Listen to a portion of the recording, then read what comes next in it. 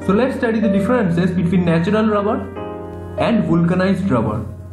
So the first point under natural rubber is, so natural rubber is soft and sticky, while vulcanized rubber is hard and less sticky. So natural rubber has low tensile strength, while vulcanized rubber has a high tensile strength.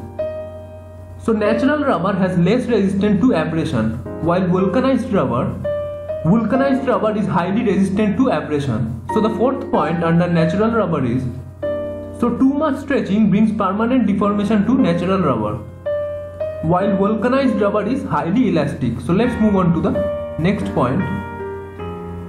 So natural rubber is active within a very small range of temperature, that is 10 to 60 degrees C, and for vulcanized rubber, so vulcanized rubber is active over a broad temperature range, that is 10 to 100 degrees C. Now let's move on to the next point.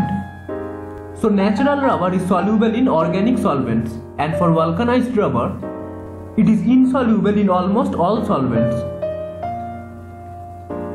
So natural rubber is easily acted upon by oxygen or ozone, and for vulcanized rubber, it is not acted upon by oxygen or ozone. So let's see the chemical structure of natural rubber and vulcanized rubber.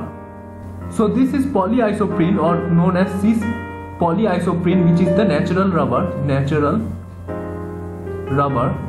Now this, on treating with this, when gets treated with sulfur, these crosslinks are formed, these intercrosslinks are formed, and these are the results why vulcanized rubber is elastic.